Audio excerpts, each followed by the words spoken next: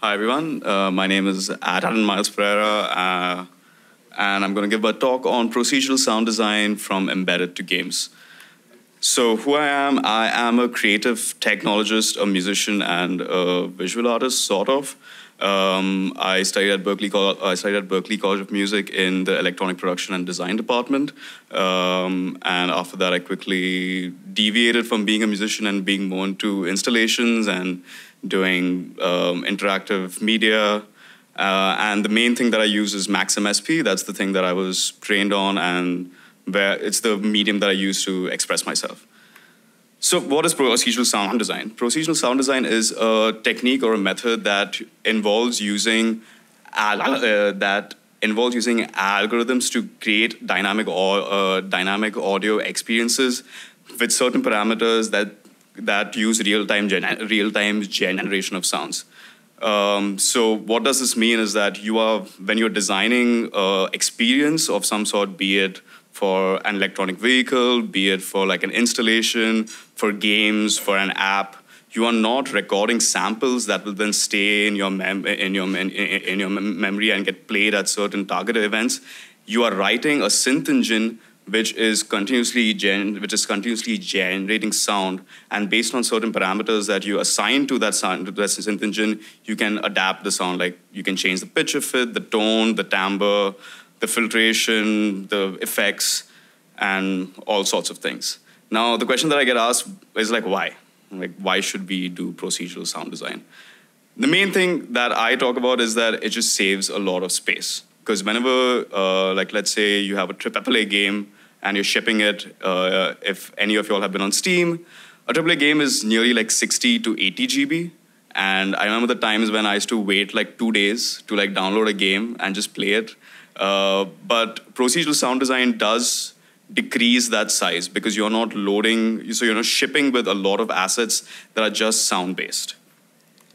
So what are some of the tools and technologies that you can use? There's Max MSP that is created by Cycling74.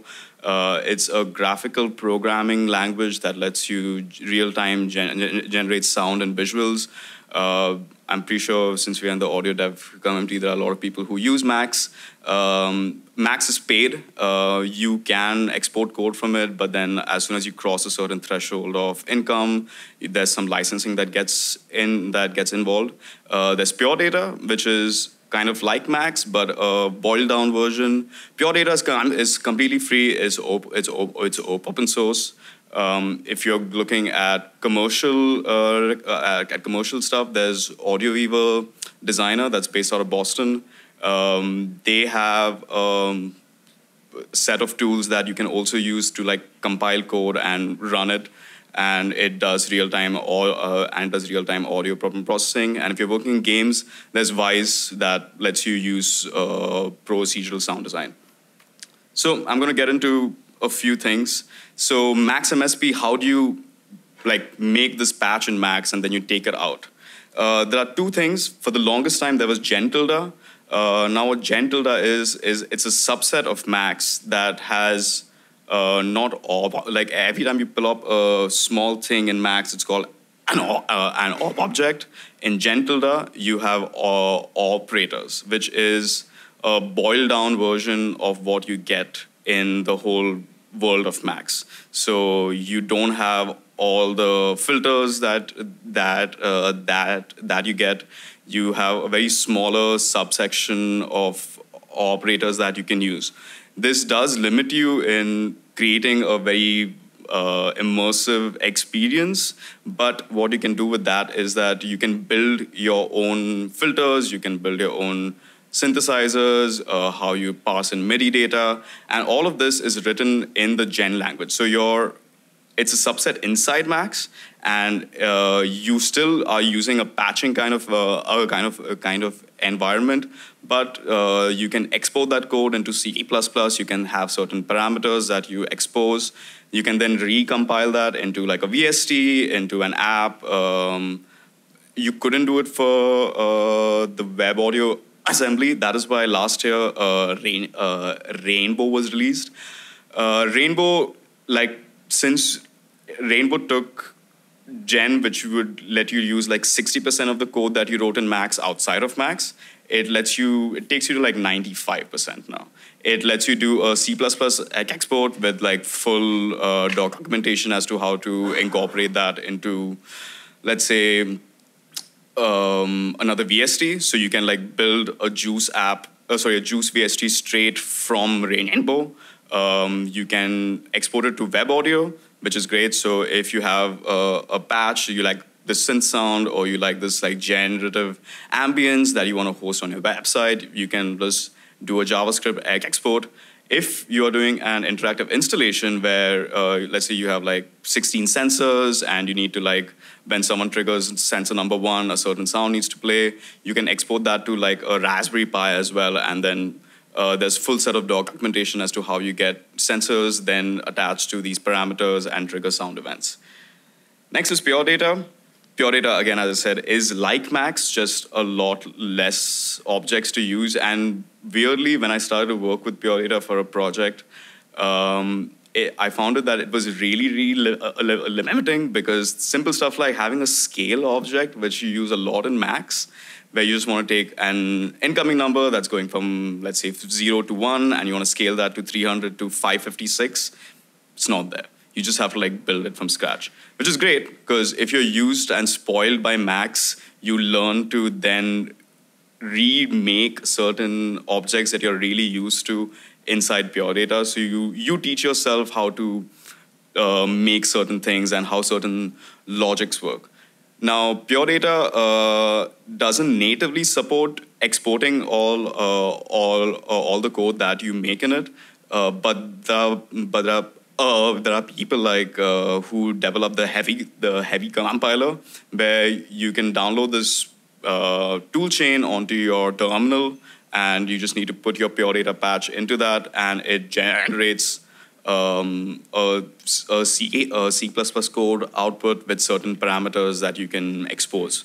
So the only downside of that is that you need to build everything in PD vanilla. So there are a few flavors of Pure Data. There's Pure Data Vanilla, there's Pure Data Extended, which gives you some of the features that are then maxed into Pure Data. And then I think so there's PD Cat, which is like, it just looks a little better and it's a little cute.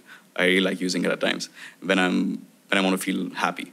But there's Pure Data, which you can use to export.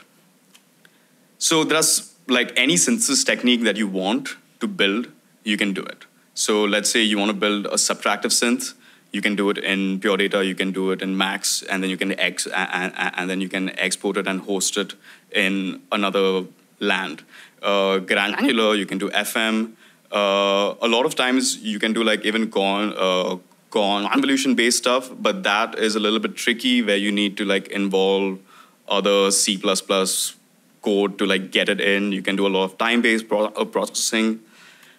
So my main experience in using procedural sound design is in automotive applications. Last year I was subcontracted by a contractor for an EV startup in Bangalore, where they wanted to have a fake exhaust note sound for their bikes. If y'all have been around, y'all might have seen it. It's pretty popular. I can't take names because I have an NDA. But how I got in touch with them is that, I didn't mention this. I also work for an animal factory and amplifications. I am one of the three. I help in everything from circuit design to product design, graphics, marketing, PR. Very small company. So yeah.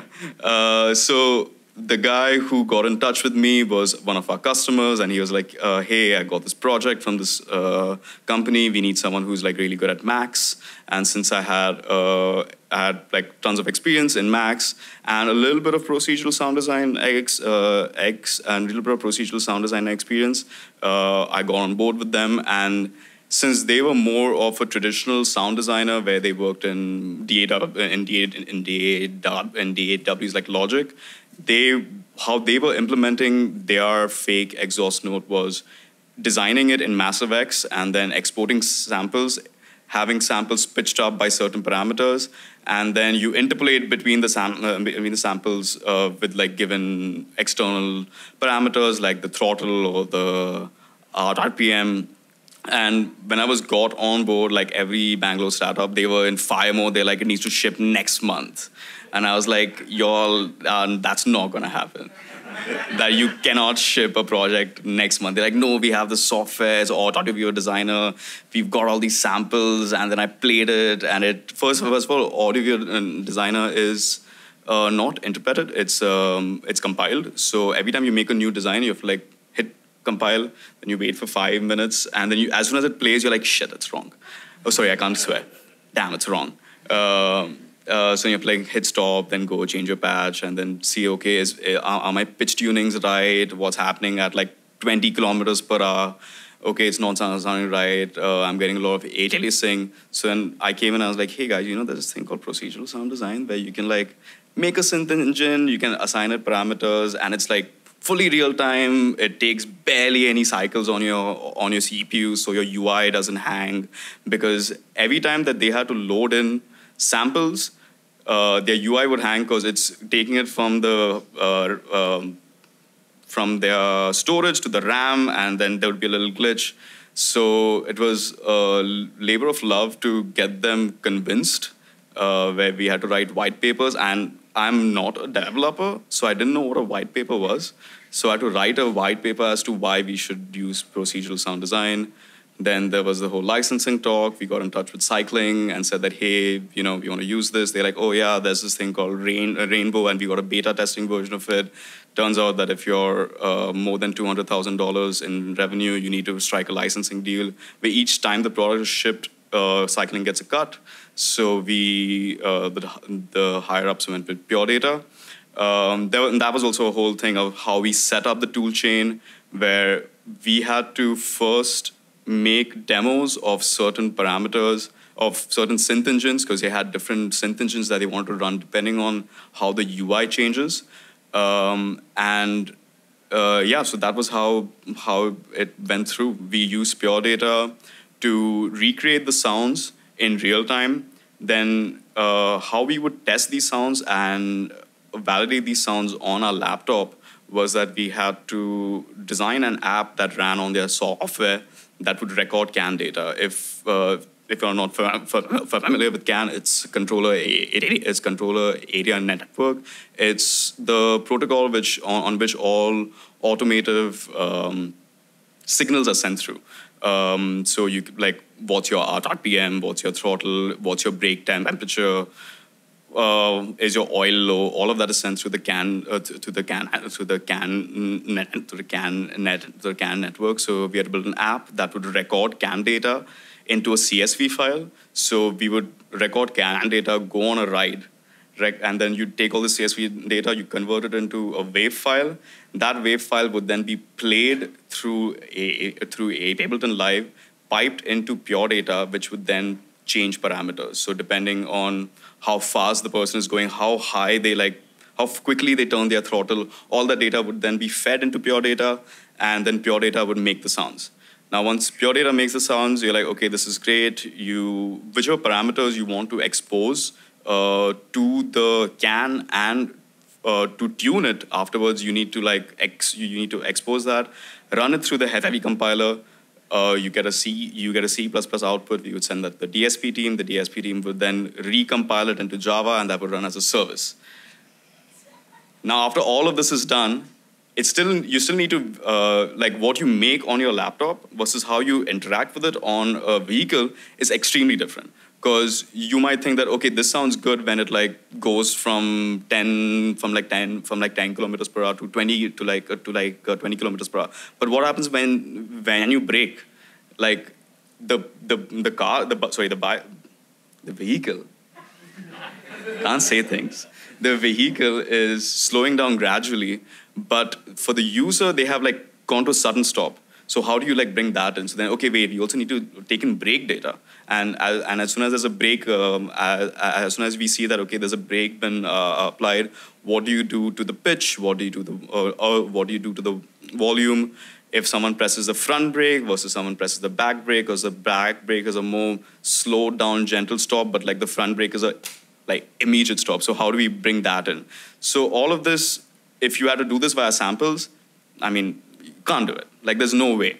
So that is what we had done for that team. It went well. They shipped it. I don't know how many people use the feature that we worked on, but it's there. And so that is what you can do for vehicles, and that is more as a thing called AVAS, Acoustic Vehicle Alerting System. Alerting system for EVs, where they are so quiet between the 0 to 20 kilometers per hour that it's kind of a hazard for people with limited vision. So yeah. So what you can do is that there are other companies like Porsche and BMW that are like having this plate inside their cars because they want their users to feel, because they have this pedigree of having all these V8 engines and V12 engines, and they want to recreate that experience in their cars. So they have that inside their cars to have their users feel like, oh yeah, this sounds great. There's Mercedes who makes like really, really nice sound for their EQS engine. It sounds somewhere between Tron and yeah, it's great. And then they also like brought in regen. So each time the car goes into regen mode, there's a different sound that plays. So it also like affirms to the user that, okay, you know what, all of these things are actually happening in the car, and it's a more rounded experience. This is a project that I worked on while I was working at a architectural studio in Boston, doing a lot of installations. My boss was kind of a crazy guy. He was from the Media Lab in his 60s. He found a Porsche Targa that was on the verge of breaking down, so he converted it into an electronic vehicle. This was the first time back in 2019 when I first got exposed to procedural sound design. And over here, there's the whole UI of the car was built in Max, which I don't know why he did that, but everything that we did was done in Max. So we had like 30 installations that ran 24/7 throughout Europe and the US. And for some reason, he always stuck to Max. And it's not the best thing. Like, it's great to prototype in Max. You don't really ship a product in Max, but working over there, I learned how you can actually ship a product in Max. And this is one of the engines that didn't get assigned. Like, it didn't go through, like, the high-ups didn't like it. But I loved it, so this is a quick demo.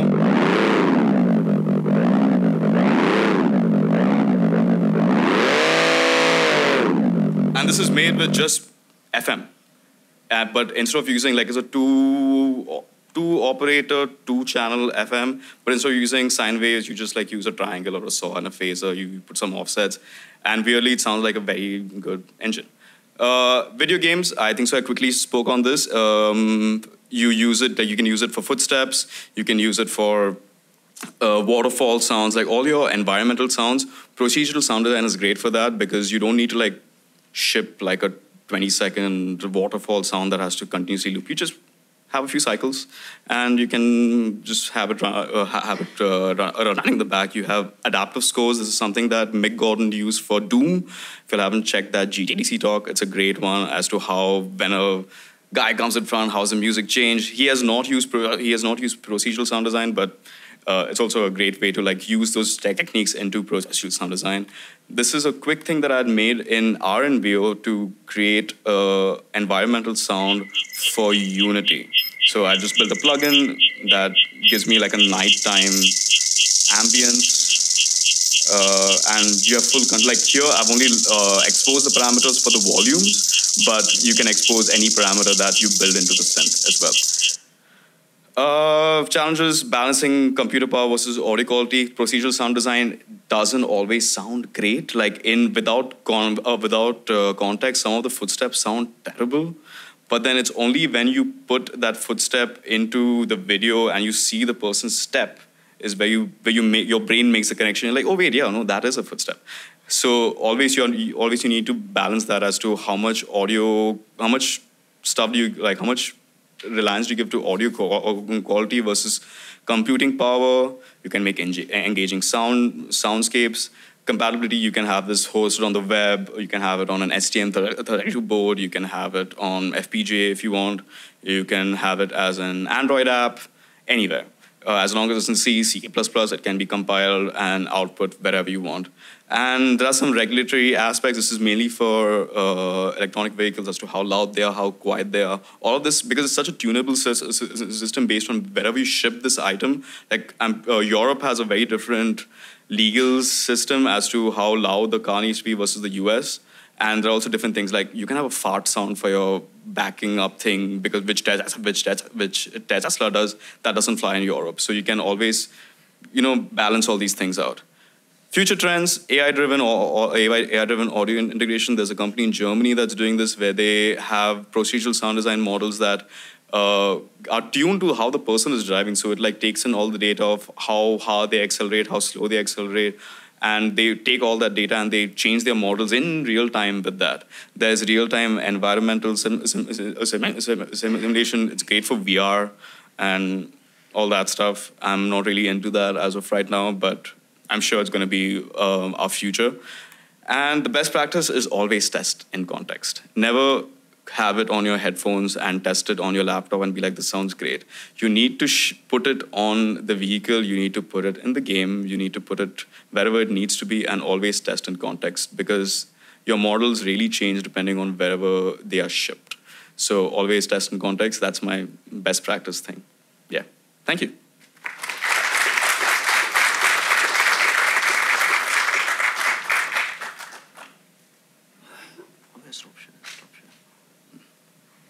Oh, shit.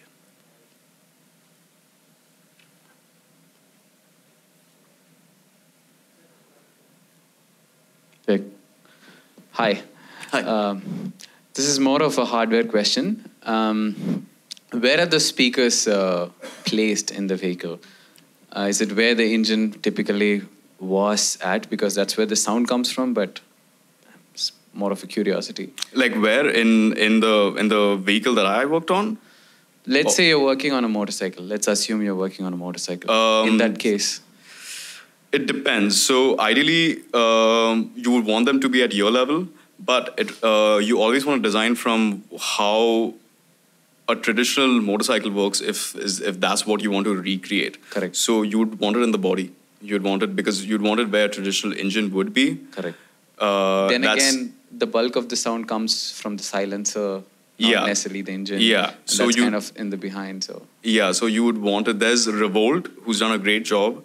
They are more of like a performance scooter, and where they are speakers places that it's placed right underneath the battery, where so if you have a traditional fuel tank, it's placed underneath that, and it's a huge subwoofer that also like shakes the bike a little bit. Okay. So that is where they have placed it, and honestly, that was the best implementation that I've seen in India for an AVAS system. That also gives you like a sense of like a vibration, like the engine. It does, yeah, and it like reaffirms that you are riding. Yeah. I mean, a lot of people don't use it, but for the ones who are like ice nerds, they really like that. So for them, they like keep it there. Also, the size of your speaker like depends on how good it'll sound. So you can create the best sound that sounds great, but then if you are developing a sound that's going to be on like a 1-inch speaker, you need to take those challenges and considerations into account when you're delivering a product like this. And are the speakers mature enough to be like, or are they cased well enough to be like road proof? Like water, dust, I mean, damage.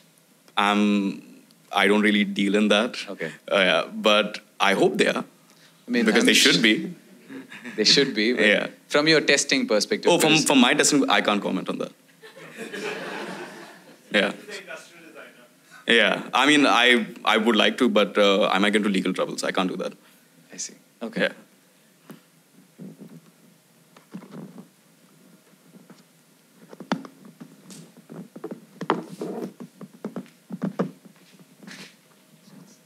I just wanted to ask in terms of the safety considerations. I'm guessing in this case you were talking about the safety of the rider and being able to know when they're braking and intuitively feel that. No, that is the safety of everyone around the driver as well. Yeah, yes. Which is what I wanted to ask, especially I guess in the Indian context where a lot of places we don't have footpaths, we have pedestrians on the street. I mean, a lot of times I felt the wind of the electric bus passed by me before I knew there was a bus. Yeah. So what kind of things did you take into, I mean, what kind of factors did you take into consideration? And what do you know about them? So there is no regulatory body set up in India that is checking this. Yeah. That's why most of our electric vehicles, and the companies in India, they don't really have it.